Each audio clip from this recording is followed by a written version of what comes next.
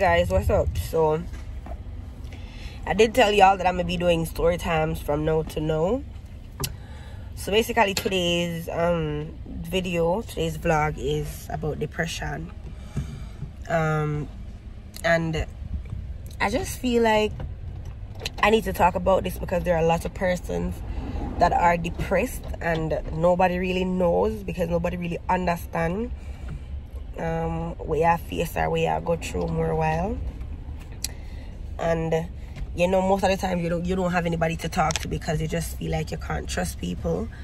And it's not even the fact that you can't trust people, it's just that sometimes when you talk to people and you tell them that, listen, like, I'm going through this and I'm done, like, I don't know what else to do, I don't know where else to turn, I don't know who to talk to, I don't know what to say, like, they're gonna say that, well, you got yourself in that mess, you gotta know how to fix it, you gotta do this, you gotta do that.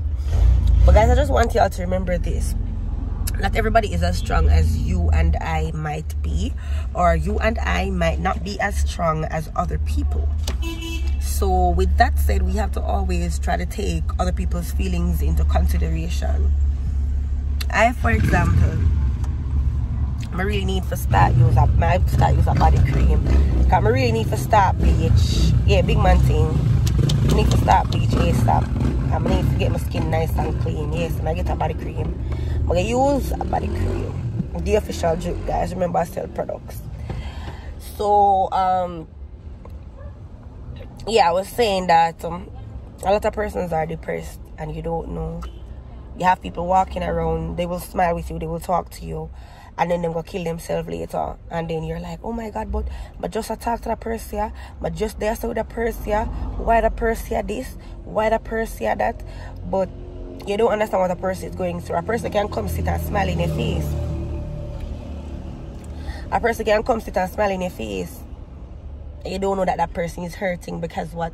Not everybody knows how to express themselves. Not everybody trusts people, and not everybody know that it is okay to break down. It is okay to, when the pain is there, it is okay to feel the pain, embrace the pain, and let the pain strengthen you.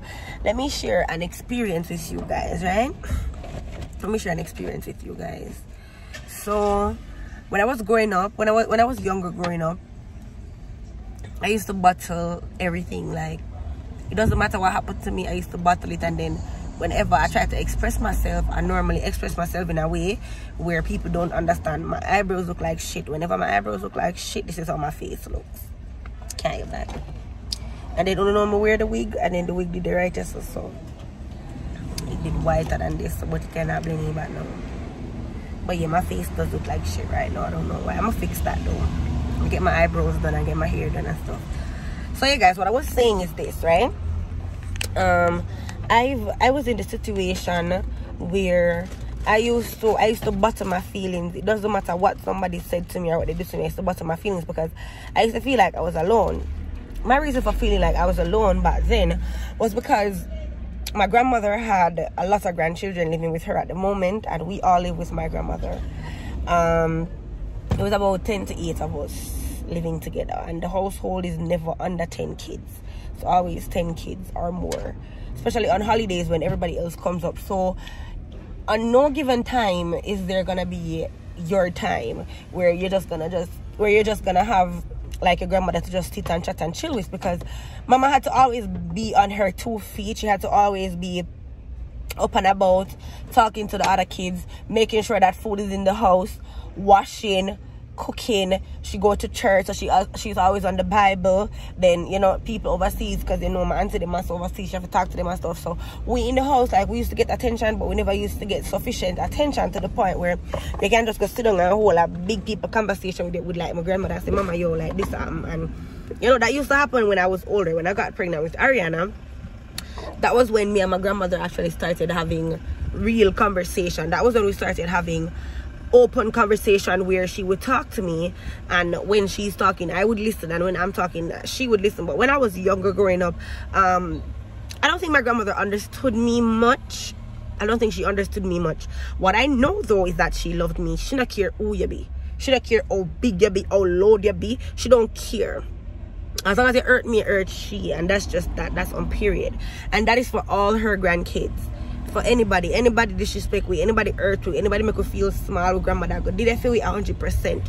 I've never heard my grandmother curse a bad word from the day I've known her until the day she died. I've never heard her use expletives.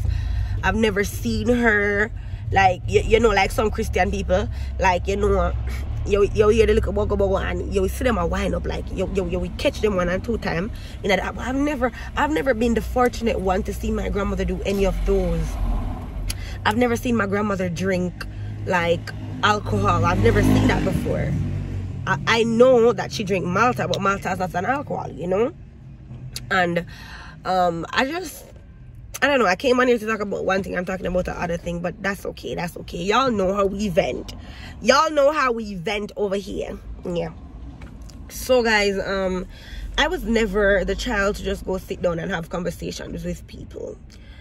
No, I realize that my life now is better because I'm more open. It's better because I'm more outspoken.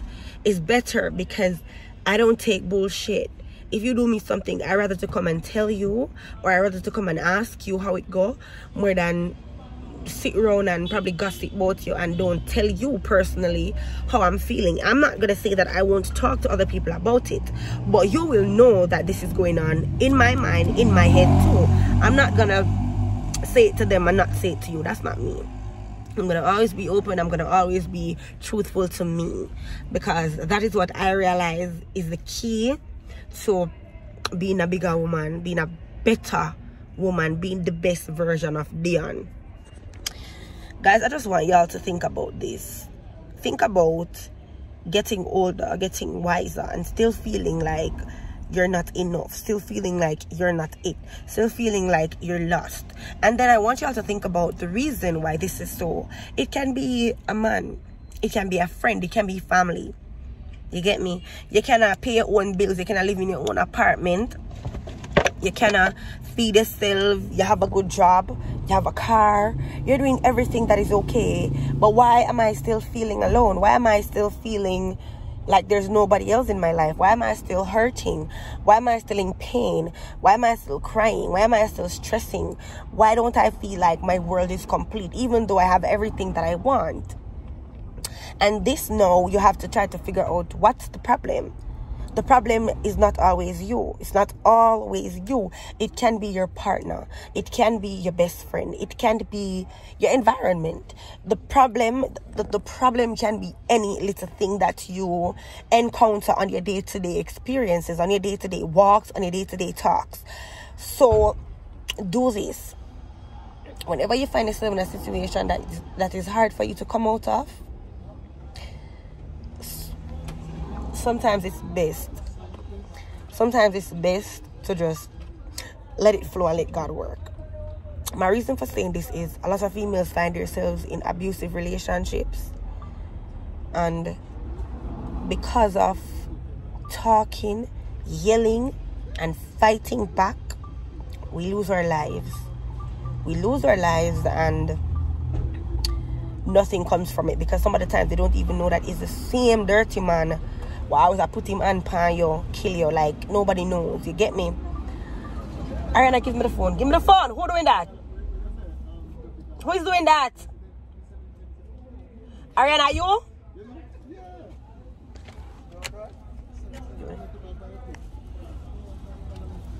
You can't do that, Aisha.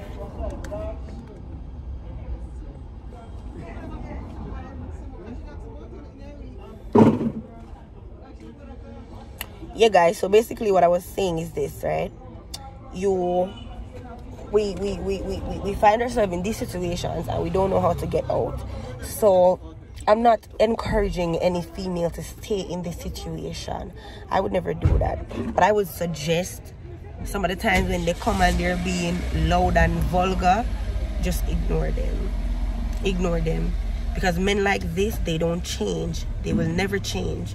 And they will kill you. Like it or not, they will kill you. Especially if them tell themselves, say, yeah, for them property, them will hurt you. Best believe them will hurt you. Hello? Yes,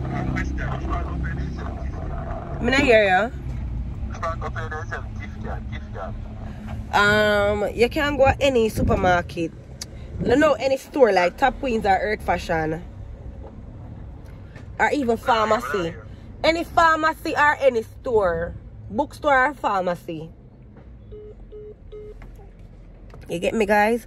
And that is it for Food for the Thought today. Big up on yourself. Remember to subscribe, like, share, and comment.